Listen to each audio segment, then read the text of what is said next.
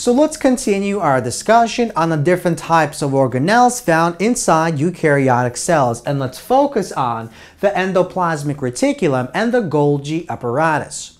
Now, right outside the nucleus of most eukaryotic cells, and we say most because some eukaryotic cells, such as red blood cells, do not contain the endoplasmic reticulum, nor do they contain the Golgi apparatus.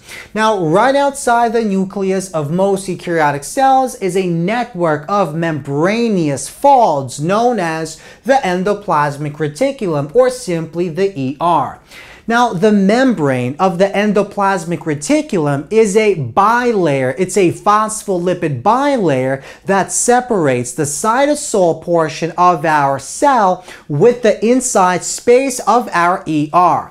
Now, the space, the fluid inside our endoplasmic reticulum is known as the ER lumen, or the cisternal space. Now, the ER can basically be subdivided into two regions. We have the smooth ER and we have the rough ER. And let's begin by discussing what the rough ER is and what the functions of the rough ER are.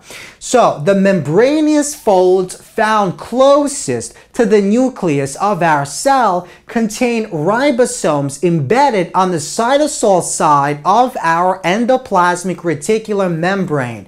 These ribosomes function to synthesize proteins that are ultimately either embedded into the cell membrane. These proteins are known as integral proteins, or they are destined to leave our cell altogether.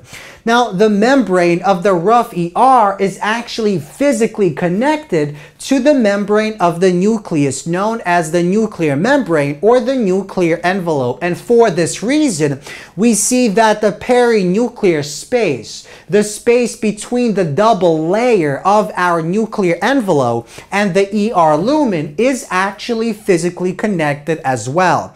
And that makes sense because inside our nucleus, in a region known as the nucleolus, we basically synthesize the ribosomal RNA subunits that are needed to create the ribosomes that end up in the rough endoplasmic reticulum.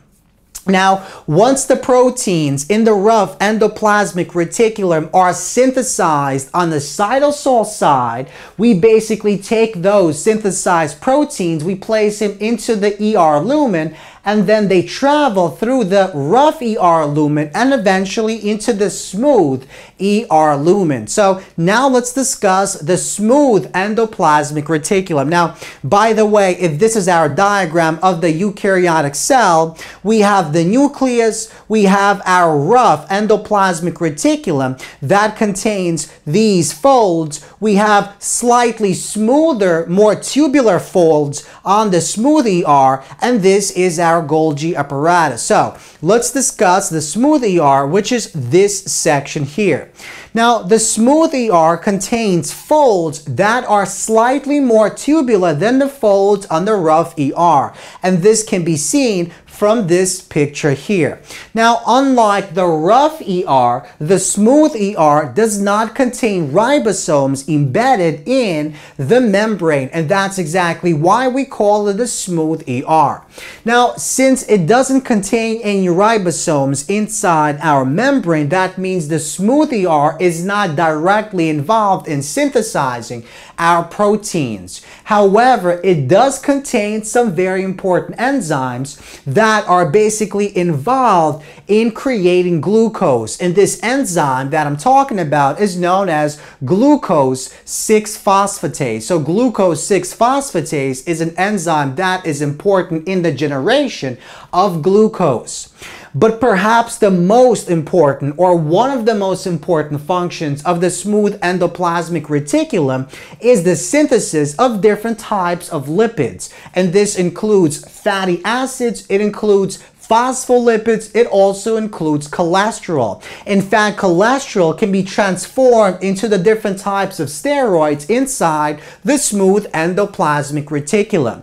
And finally, our smooth endoplasmic reticulum can also detoxify drugs. It can undergo different types of oxidation reactions in which it detoxifies toxin and drugs, such as, for example, alcohol. So one might imagine that the cells in our liver contain very large smooth ER, and that's because in the liver, one of the main roles of our liver is to basically detoxify the different drugs and toxins that we ingest into our body.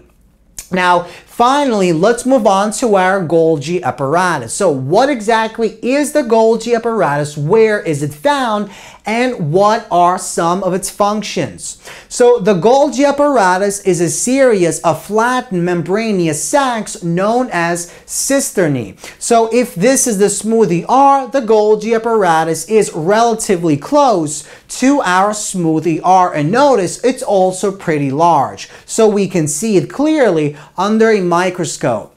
Now, once the proteins are synthesized on the cytosol side of our rough ER, they are injected, they are forced into our ER lumen, and they travel through the ER lumen into our smooth ER.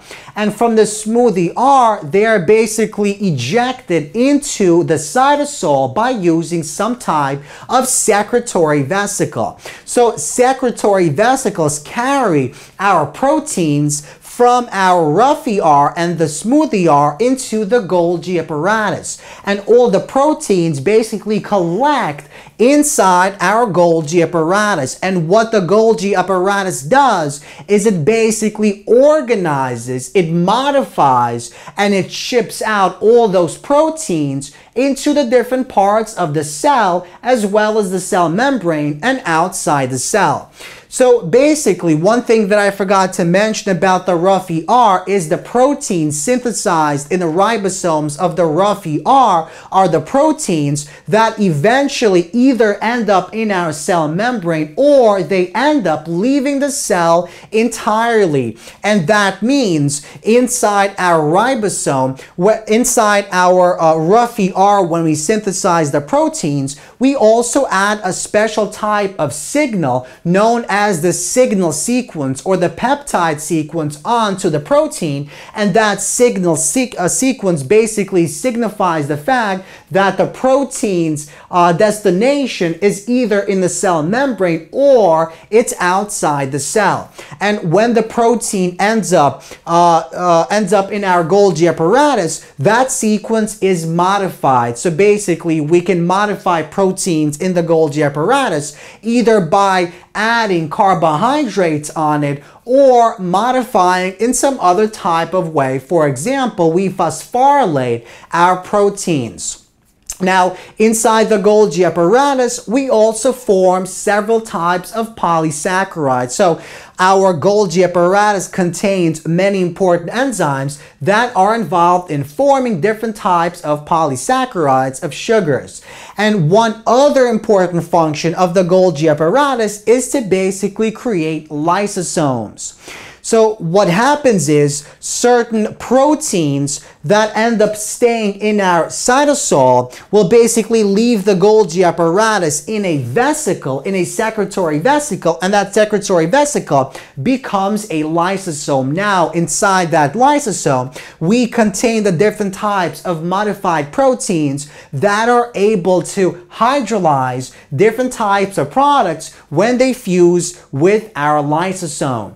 So we see that the Golgi apparatus is the organelle where we basically organize, modify, and ship all the proteins throughout the cell, throughout the membrane, and outside the cell. It's the place where we form lysosomes. It's also a place where we form polysaccharides. We modify our proteins in many different ways. Now, the rough endoplasmic reticulum primarily functions to create our proteins that end up being placed either into the cell membrane or leave the cell entirely. And our smooth ER has several important functions. It basically acts to detoxify drugs and toxins. It acts to create or synthesize lipids such as fatty acids, phospholipids, and cholesterol, as well as create different types of steroids.